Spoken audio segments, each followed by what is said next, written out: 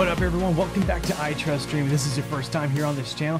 Make sure to hit that subscribe button, turn on post notifications so you never miss out on a video. And at the end of this video, I want you guys to go down to the comments section below and let me know what you thought of today's video. I'd love to interact with you guys. If this is your first time, welcome. Today we're going to be talking about cord cutting here in 2020. Is it something that you should even get into? Is this something that's even relevant still?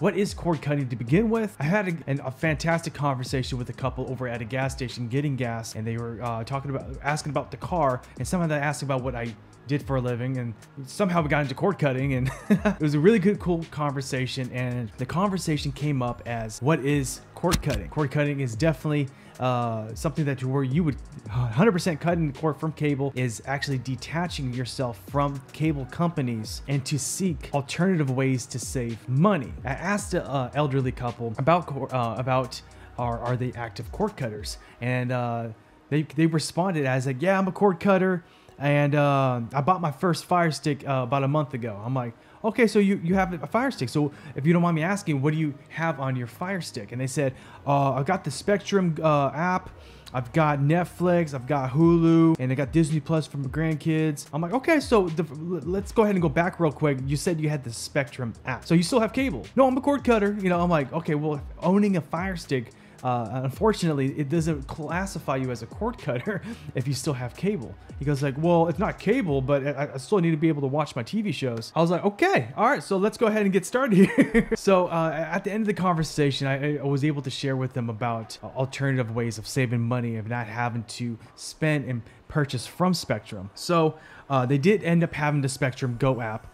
And so they didn't have the cable box, but they're still paying the cable company to use their applications. A lot of these cable companies are coming out with their applications to entice you to be a streamer in a way, not have an active box, using your guys' smart devices at home and getting in that community of people that that doesn't want to use the cable box. They want to be able to use mobile platform alternatives. So what is cord cutting here in 2020 still? It's not actually having cable. There are so many alternative ways of being able to watch content and save money. An active cord cutter is cutting the cord from cable, but using alternative ways to get content at either a more of a reasonable price or 100% for free. Another question that people have been asking is, what is the best device to cut the cord with? Fire Stick 4K has been on this pedestal as being the best device for the consumer. Now, my preference as the best device in 2020 is the device that fits your needs at home. Now, for people that want to game and have a lot of applications and they are seeking speed, of course, the NVIDIA Shield may look and appear to be the best device in 2020. But you have to remember that the NVIDIA Shield does have a significantly higher price point to purchase. So is it the best? It isn't the best because it's not the best priced also. So you have to take consideration of the price point of these devices. The Fire Stick has made such an impact in the streaming community for cutting the cord because, one, you can find them as low as $20 up to $50 for the 4K, and even at $50 US, that is extremely affordable for an average consumer in an average household here in the States. Is the Fire Stick the best device? Well, there are now competitors at that price point. There's competitors actually having more memory. When it comes to the VidStick, you have 2 GB of memory and also expandable options. You have the TiVo, you got the Buzz boxes. There's so many alternatives when it comes to similar price points. So my answer for a lot of people that are asking, what is the best device? The best device is going to be the device that fits your needs at home. Does it fit your price point? Does it fit the applications that you're wanting to use? Is it user friendly? That you have to take in consider of that. There's a lot of devices that they're not really user friendly. They're kind of, when you see remotes like this, it could be overwhelming for a lot of people. Like, man, there's a lot of shit on here, you know, versus, you know, the Fire Stick, or this is actually the Fire TV.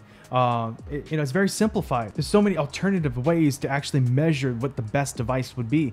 In my honest opinion, for you guys at home, is pick a device that is going to fit all those categories: price, user interface, Also, is it easy for you to understand how to operate it? Is it difficult for you to sideload or download third-party applications? So if you were to ask me what is my favorite device to use, I would probably say the NVIDIA Shield, because one, I love speed.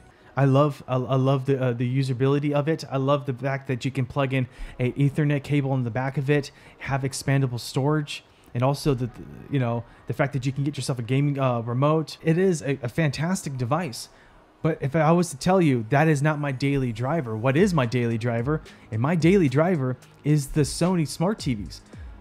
My Sony smart TV, a lot of these smart TVs have Android TV built in already, and it does fit the needs of me being able to install my IPTV service, my Plex, Filelinked, to be able to install third-party applications. It's instant. I don't have to go to input and find the device, which is not difficult, but you're not having to use a device onto another device to fit my streaming needs. So if you were to ask me, what is your daily driver?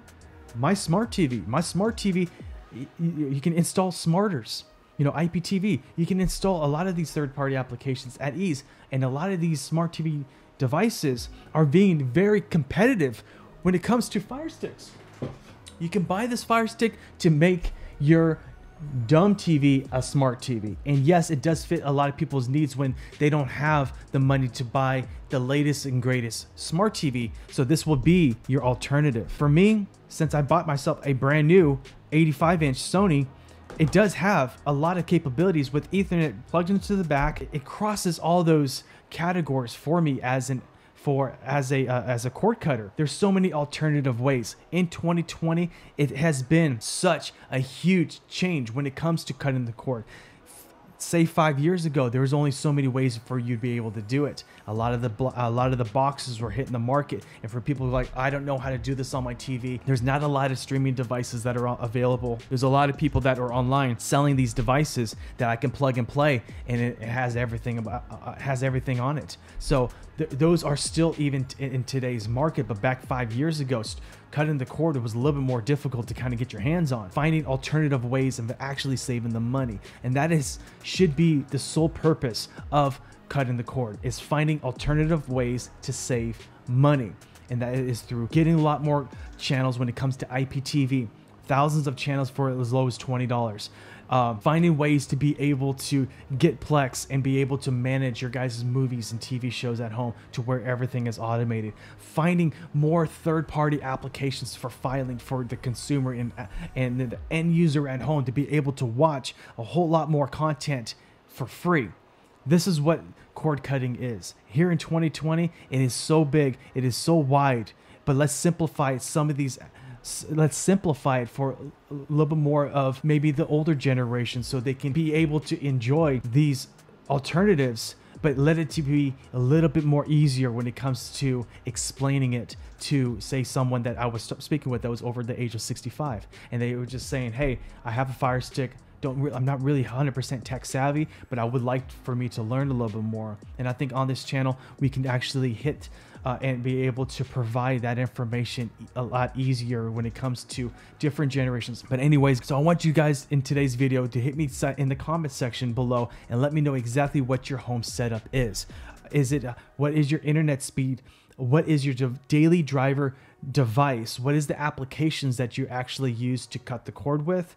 And how much money are you actually saving from actually buying cable? I want you guys to let me know, because if I can find some comments in there and I can help you guys tweak with your guys' setup just slightly, it'd be awesome. So let me know in the comment section below how much you've saved, what devices you have. Are you an active VPN user, or do you not need the use of VPNs? It still seems like VPNs are a topic here in cord cutting in 2020.